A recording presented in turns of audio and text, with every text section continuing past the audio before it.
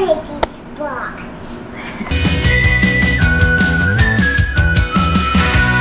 Hello people, today I'm going to show you how I make my no-bake energy balls slash bites slash whatever. Most of the time we just eat it with a spoon because I'm too lazy to roll them in a ball. I make these a lot for my daughter's lunchbox and a lot of times just for like a dessert because they have a little bit of chocolate chips in them and they feel decadent for me.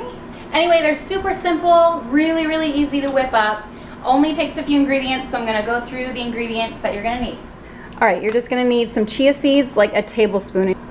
You can omit those if you don't have them, like don't spend the money on them if you don't already have them. Flaxseed meal, some shredded coconut, I have peanut butter, agave nectar, vanilla extract, some oatmeal, and then she's got some we do dairy-free chocolate chips, and they're mini, but you can do just any chocolate chips that you have. So we're just gonna dump pretty much all of these into a bowl. The chocolate chips lured another scoundrel in.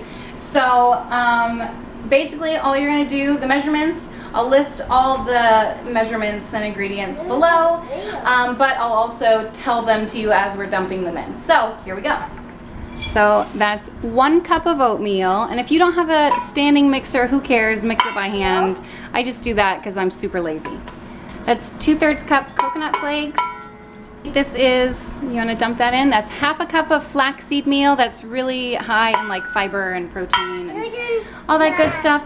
Okay, that's 1 tablespoon of chia seeds. The recipe calls for 1/2 cup of chocolate chips, but I just do 1/4 cup because, you know, all the sugar and stuff.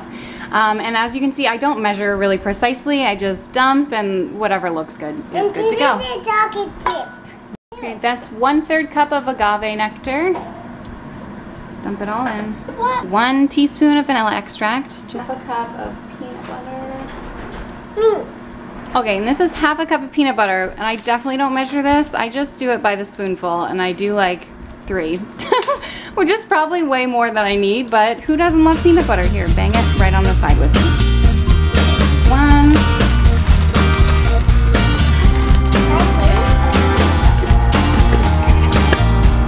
Then you just mix it until it's combined.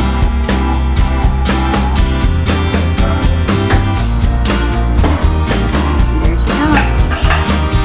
That's how we usually eat it.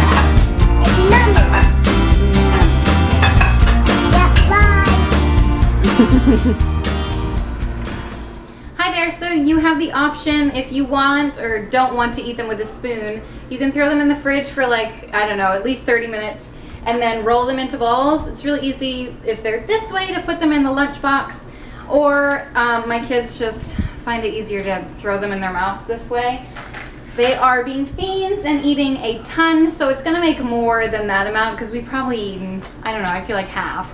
But yeah, they keep coming back for more. They love them, and I don't know how long they last in that container because they don't last longer than like a day or 2 at our house. So yeah, if you have any experience with them like going bad, let me know down below. And thank you guys so much for watching. I'll see you next time.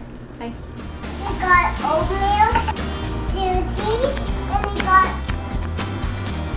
some flaxseed meal, coconut flakes, and we got peanut butter, banana extra, agave nectar. Zippers are the way to go. Love them. So easy. If you are even too lazy for a zipper, I have another option for you here. And my daughters lived in these because I am super lazy. Again, gender neutral with the green and the stripes. And can I tell you, everything that is geared toward girls has like that little bow right here or like ruffles. Oh, it drives me crazy.